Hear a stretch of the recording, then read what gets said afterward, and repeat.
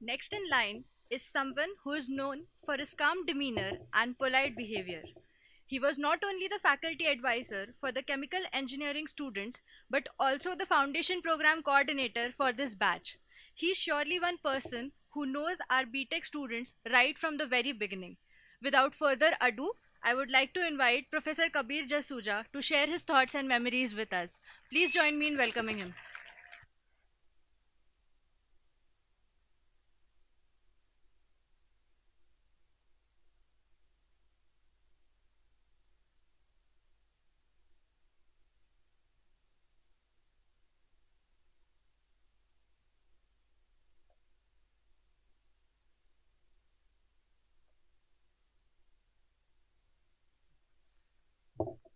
Good evening, everybody. So, finally, the day has come when you all are flying out from here.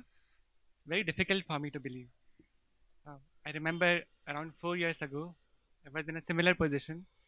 I was giving a speech welcoming you all in the foundation program, and now I'm here bidding you farewell. When any batch leaves the college, it's a very emotional moment for all of us. And so, this is a very emotional moment for many of us sitting here. And I know that the past 4 years they have been very special to you. I should say that these past 4 years have been very special to us also. This was the time when we were building up. We moved to this new campus.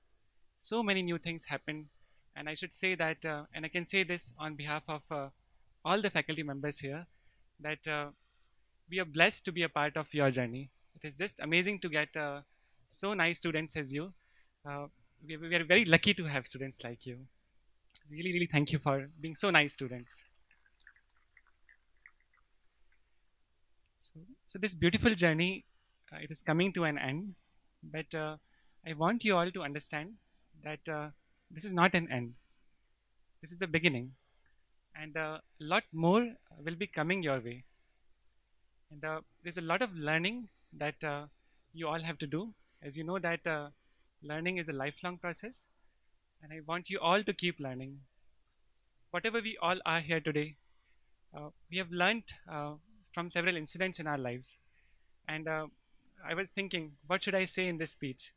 And I thought that let me share one incident that has made a big impression on me. I thought I'll share that with you. Perhaps it will help you in your lives. So this incident happened when I was in my 11th class, and I was preparing for JE. So I had to go for my coaching, and the coaching classes they used to begin at 4 p.m. and my school used to end at 2:30 p.m. and my school was actually near my coaching. So rather than going back to my home, I used to go to my papa's father's office. He used to work in post office. He was a postmaster, and sometimes I used to just sleep in the small canteen there for about an hour or so, and then I used to wake up and I used to have tea with all the people. They used to have tea at 3:30 p.m. and that was a time when like some people were working, some people were having tea, and a lot of people used to come that time. I started observing something peculiar. There were times in year when there were a lot of people standing outside the counter. So my father was actually a cashier. He used to sort of hand over cash to people who were coming, and there were times when there was a lot of rush. So many people just standing out, and I could see that several staff members, they had not even taken their lunch. Sometimes the people outside, they used to be quite angry. Sometimes they were aggressive. And one time I asked my father that how are they talking like this to you? How are you able to maintain such a calm demeanor towards them? So there was actually a lady who was talking very aggressively. So my father just told me one thing, that uh, the lady is actually coming to seek pension. So those days there were internet banking was not there as much. So she was coming to seek her pension, and my father told me that perhaps it's a big financial crisis for them, and this is they are in big need of money, and if they miss this day, they have to wait for an entire day for the salary. Just telling this fact, it changed my perspective completely. Not only towards that lady, towards so many people who were standing there. And that was a big lesson for me that whenever we are talking to someone, whenever we should try to sort of understand more about them. If we really, really try to sort of understand them, listen them, it really makes a big impact. We make a place in their hearts. That experience has remained with me. And when you are going into your lives, when you are stepping outside world, many a times you will have to take this position. So in this particular case, the staff members, not just my father, so many staff members there, they used to talk so nicely to the people. So they were making a choice there, and they were trying to stabilize the situation. Nobody was asking them to make this choice.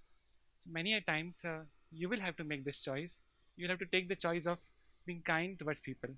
Nobody will ask you to make the choice.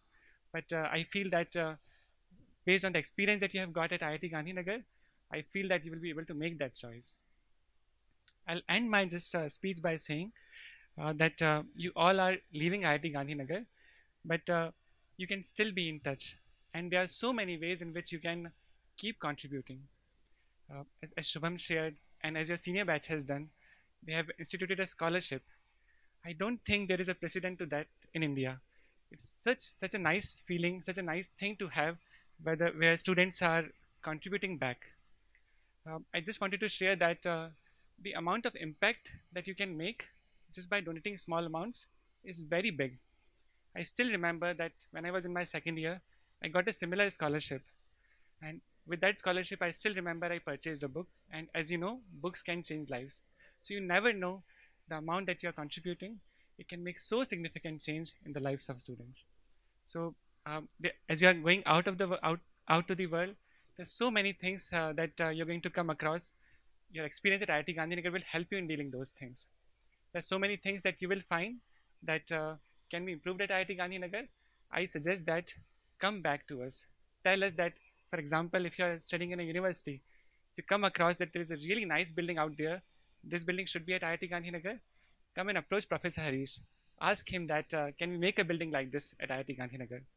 If you come across a very good academic program, come and approach Professor Amit Prashant.